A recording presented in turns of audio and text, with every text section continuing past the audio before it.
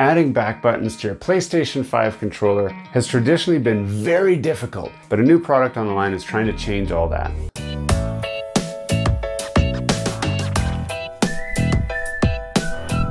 Hello and welcome back to Gears and Tech. We've spent a ton of time on this channel reviewing different ways to get back buttons on your PlayStation 5 controller. There's a few options right here on the table. We've tried almost everything for back buttons, and the number one problem that we noticed was all of them had a very high barrier for entry. And what I mean by that is, to get something like this, which is the Be Savior back paddle, this is on my daily driver controller. So I use this one all the time. When you see me gaming on Twitch, this is the controller that I'm using. Now, to create this controller, you have to pull your PlayStation 5 controller completely apart, install this. Sometimes you need to solder. Some of these kits have been made to be very easy to install, but they still require a lot of installation. Now that's a hard pill to swallow, especially when devices like this have been around. This is the Strike Pack from Collective Minds. Now this is for your PlayStation 4 controller, and how it works is very simple. You simply plug this in to the front of the controller just like this, flip this little strap up here, clip it on, and instantly any controller you want has back paddles. And this was the back paddle configuration that I used for a very long time on the PlayStation 4. So long, in fact, that when I first got my PlayStation 5, I actually made a few videos showing you how to use products like these to use your PlayStation 4 controller on PlayStation 5 games.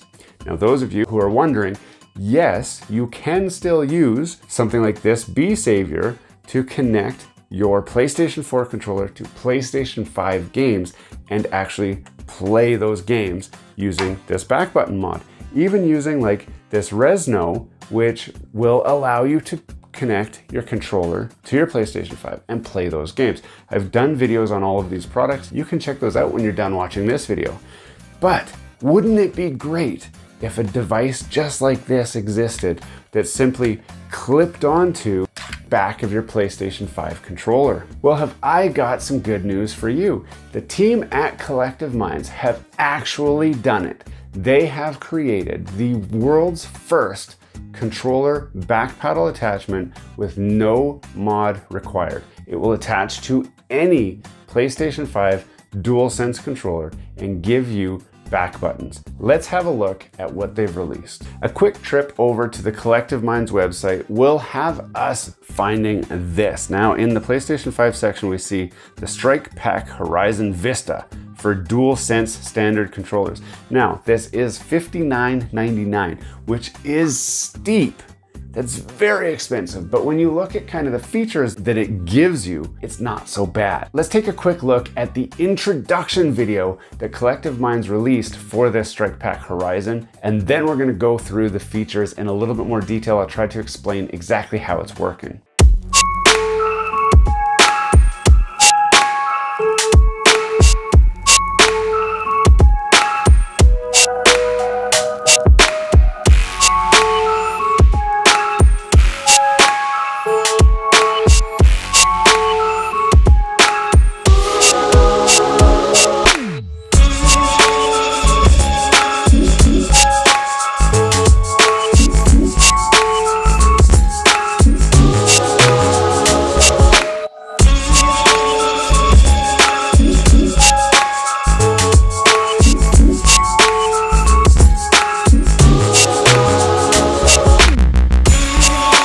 Now that we've seen that intro video, let's talk about kind of what they're doing here. Now this works very similar to what we saw already here. This is, it just attaches to the USB-C port at the front of the controller and then straps on and then gives you this, what we're seeing here, this kind of backpack thing.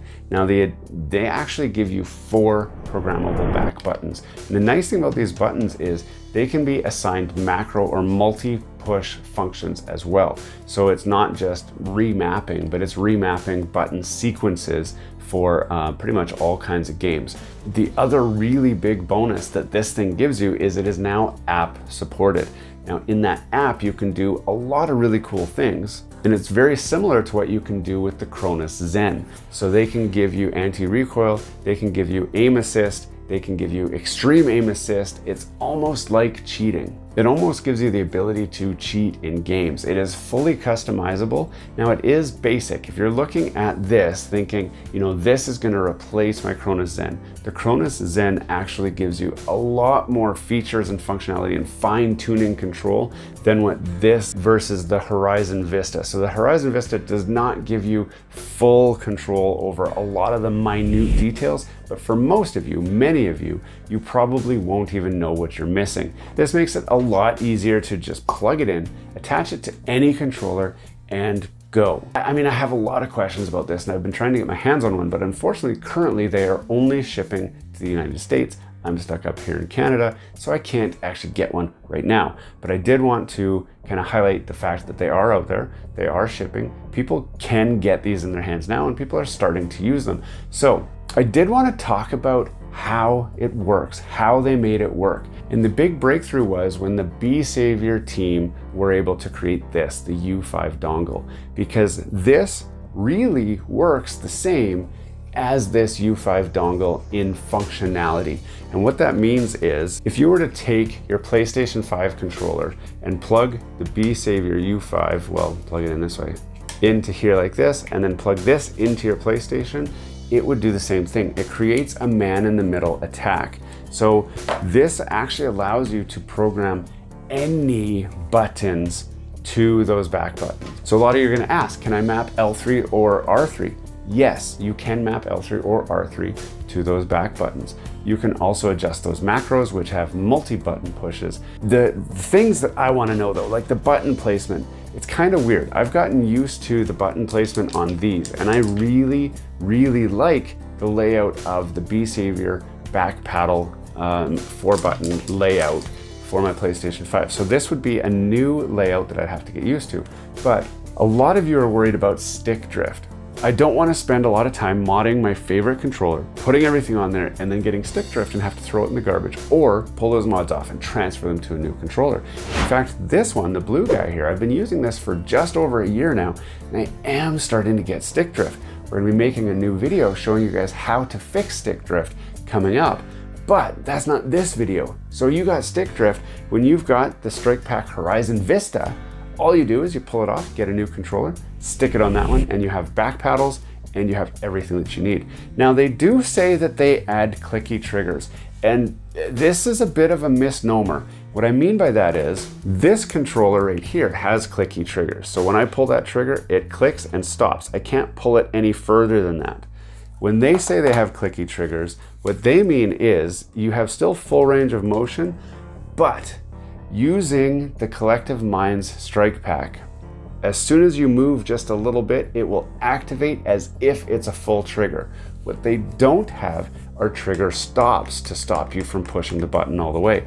And what's surprising to me is on the other Strike Packs, and let's pull one up here. This is the PS4 Strike Pack Eliminator, but it comes with what they call the hair trigger stop. Now what that does is, can I get closer? It adds these little wings here that come out and have a little ledge on there that would catch right on the edge of the controller so that it actually stops. Now I don't know why they don't also include that on this guy. Possibly they want to sell you the upgrade. This looks like an upgrade to their Strike Pack Eliminator. So that might be coming in a future revision. But why wouldn't they do that right from the start? Like, they know that that's a high seller. It's something that I would want. I really count on having these trigger stops because when I play with a controller that has full motion triggers, it throws me off a lot now. This is really exciting for me. I reached out to some of my suppliers overseas to see if any of them got their hands on some of these that they can ship me, or if anyone else is coming to market. You see, Collective Minds is first to market with this, but they're not using proprietary technology. You see, the B-Savior U5 does the same thing. It just doesn't have the back paddle. The Cronus ZEN actually does the same thing in the way that it uses the PlayStation 5 controller to allow the Cronus ZEN to work on your PlayStation 5 console. And even the Re-Snow has the ability to use a PlayStation 5 controller on your PlayStation 5 console using the same kind of man-in-the-middle attack to get devices like this working. So it's not some real big secret how they're doing it. Anybody can do it once they understand how it's being done. And so this will open the door for a lot of copycats to pop up and a lot of other companies to do it differently. So even though this is the first, and I'd love to get my hands on one to try one out, there's a few things that I don't like about it, and particularly it's the buttons. I'm just not sure that I'm gonna get used to the button placement on that. I would like to have button wings, like what I'm already used to. So I'm hoping somebody else comes to market with those wings. A new era is here for the PlayStation 5, where we're finally gonna get our attachable back paddles without having to open a controller up, and that is really exciting. There is one major downside, and many of you guys probably realized it already. This is a tethered modification. That means you're no longer going to be wireless. You must plug the controller into the PlayStation 5, and it must always be plugged into the PlayStation 5 for it to work. So you're not going to be able to be wireless. You're not going to be able to be like 20 feet away from your TV. You're going to have to play wired. It's not usually a bad thing because a wired connection is actually the faster connection anyway, so it's not a big deal for competitive players, but it is something to consider. Now I do want to know what you guys think. Have you guys got your hands on one? Have you looked at these? Have you even heard of these? Post comments down below. I'd love to chat about it. Hey, thanks for watching all the way to the end of this video. We hope you enjoy the content in this video, and we'd love to have you come back. Consider subscribing to the channel if you haven't already. And for those subscribers who are looking for that extra special thing that you can do to support this channel, consider joining our members group. That's where we're building this community, the Gears and Tech community, where we can all enjoy content together. You'll get special perks, which we'd love for you to check out by clicking the link down below. For those of you who are just happy to watch the video, that's okay too. You can check out some of our other content right over here, where we've got some previous videos that have already been uploaded and enjoyed by many of our viewers already. We do hope to see you again. This has been Gears and Tech. Have a great day.